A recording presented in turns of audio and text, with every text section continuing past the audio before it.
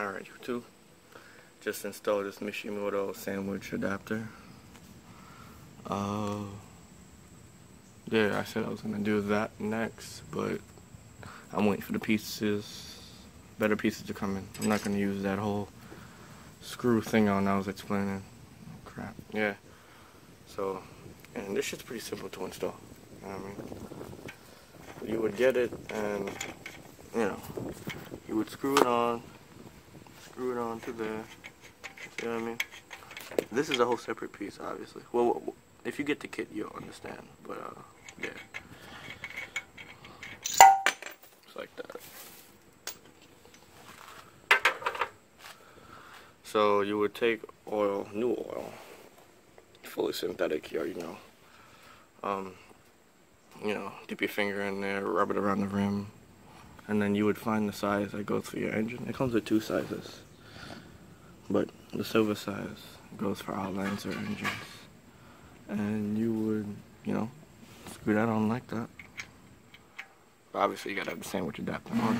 So, hold on.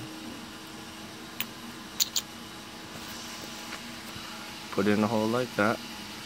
And then we screw.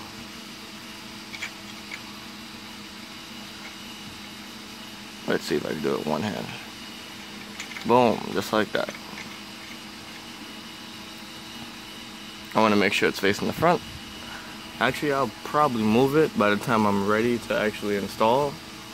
I'll probably move it this way towards the transmission, because the line will probably come through there through the firewall, come down here and go this way. So yeah, I'll probably keep it this way for right now. And of course, you still hand tighten it. It's nothing different. Always hand tighten it, okay, guys? Always hand tighten. Yeah, that's that. Next, we're gonna put in the spark plugs while we wait for our parts on Wednesday. Okay, so we're changing the spark plugs. I showed you guys what kind already, but yeah. So we're changing the spark plugs. You know, that's the brand number. Get my old spark plug out. It's not bad looking. It's alright. It's been in this for like a year. Or no. Since I bought the car, I never changed spark plugs, so that's what it looks like. I don't know how long the owner had it in, but when I looked at it last year, it was fine. So now it's time to get new ones. Oh, yeah.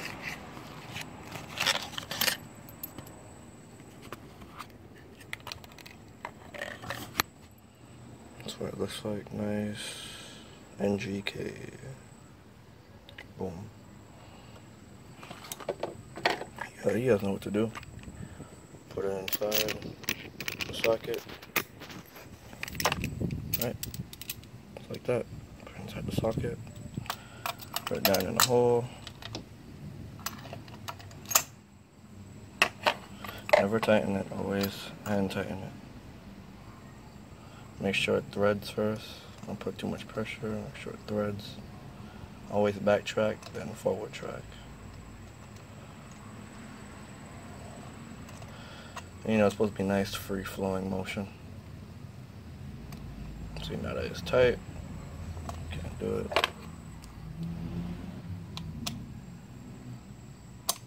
I'll put this on.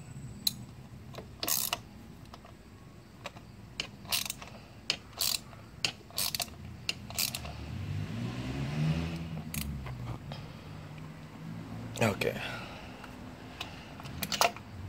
So yeah, you do that. I'm gonna do that to the rest of the three, and we're gonna do the next step. Okay, YouTube. So we're back in my house, and the pieces came in. So that's what I was talking about. Instead of the one that screws on, you can get the one that just pushes on. Let me open this shit.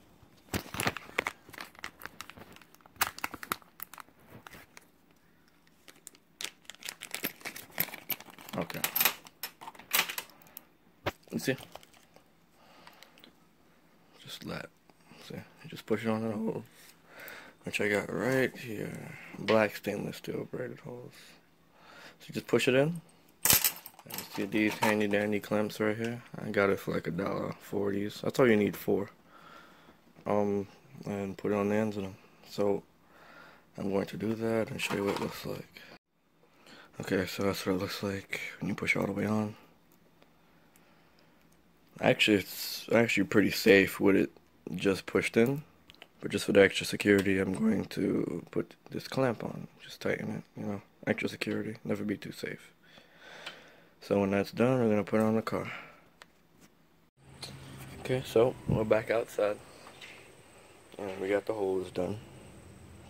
Nice and tight, and make sure it's pushed up all the way to the top, guys, so you don't see this random shit. What is this random shit right here? I think you just screw it down. Oh wait, no, you can screw it down. Okay. Alright, so we're gonna feed this in straight to that oil feed right there. So we're gonna run it through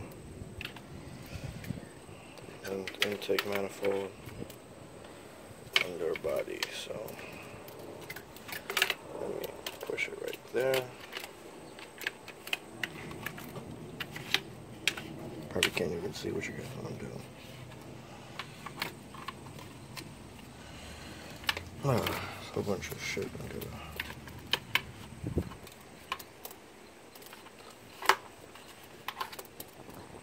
You see it right there? Gotta bring it all the way around. So I'll do that. Alright, so once you get it in the hole, you tighten it with your handy dandy 15. And make sure you tighten it till you can't go no more. Yeah, that's what it looks like. It's fully tightened in. Now when you tighten it, it's gonna turn. It's just gonna tend to go down. So what I did was I took this 14 and put it right under it, just like. Put it in, just like that. Put it right under it, just like that. Held it there while I tightened it, so it never went down, because when you tighten it, it's going to turn down. So that's that, fully tightened. And yeah, I guess that's basically part 1 of the whole turbo preparation. Got your spark plugs, your injectors, your Omni map sensor. This is optional. Your Mishimoto sandwich plate adapter for, you know, oil pressure and temperature. And, you know, your 4AN bung with a, what, 3/8 fitting. Fit right in there. So, yeah. Next thing I'll be doing will be repair, put the radiator back on, the front mount crash bar, and the upper bar over there. After that, we can, part 2, we're gonna start to install the turbo. So, yeah, that's that.